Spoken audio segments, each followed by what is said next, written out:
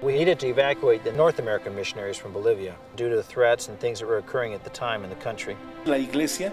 The church was completely identified with North America. That's why the church wasn't very accepted here.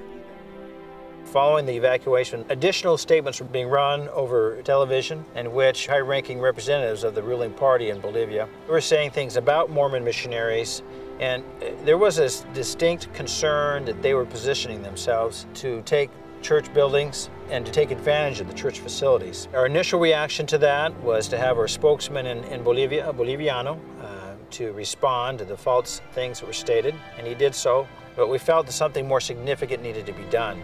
We looked for a project in El Alto, which is a power base for Evo Morales, the president of Bolivia. We felt that if we were able to do a project of significance there in a center of power, they would see us for who we are.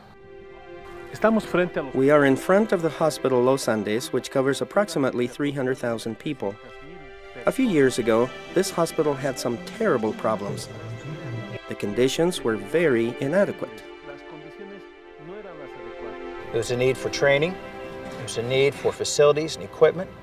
We went to work. We outfitted the hospital, there was an enlargement of the hospital. Likewise, our local members became involved. Some painted the hospital, others cleaned the waiting room, and others were in charge of the surgery room.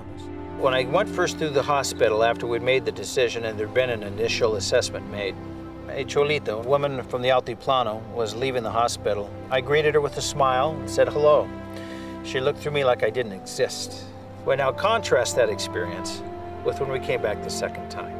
We were there with Elder Christofferson of the Quorum of the 12, likewise with Elder Clayton, and Elder Rafael Pino, another member of our area presidency.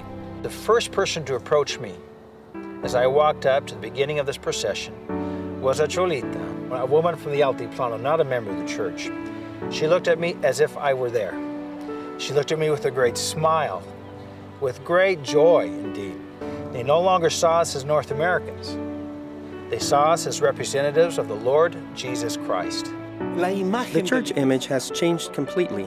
Now they have a true concept of the church, a church of service, a church of love to their neighbor, but especially a church of God, a church of Jesus Christ. My mind went to a young woman I saw in the hospital the first time I went through. I looked at her. She was scared, in an inadequate facility. My heart went out to her.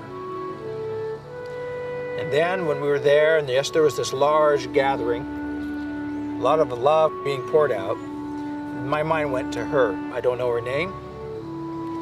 I don't know exactly where she's from. I know she's from the Altiplano there, Bolivia. But I thought of her and what she represents. From what was a negative image, now is completely positive, because this project made a big social impact. They don't call me doctor anymore. They call me brother.